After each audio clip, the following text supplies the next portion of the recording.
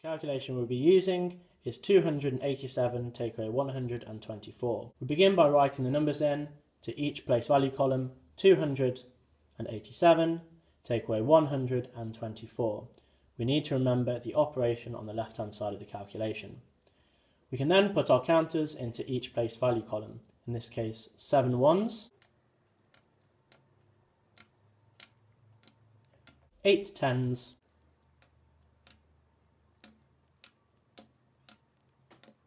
and 2 hundreds. Unlike addition, we do not need to use any counters in our second row. We can now begin our calculation. We begin in the right hand side place value column, which is the smallest. 7 take away 4.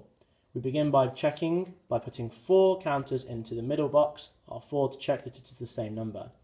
If it is the same, we can subtract these away. We take what is left and bring these down to the answer box. We can then repeat the same process in our tens column. So we take 2 tens, we check them, and then we can subtract them away. We take what is left and move them down to our answer box.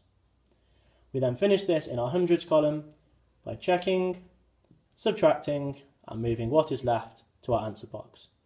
Our answer, therefore, should be 163, which we write at the top of the page to ensure our answer is clear.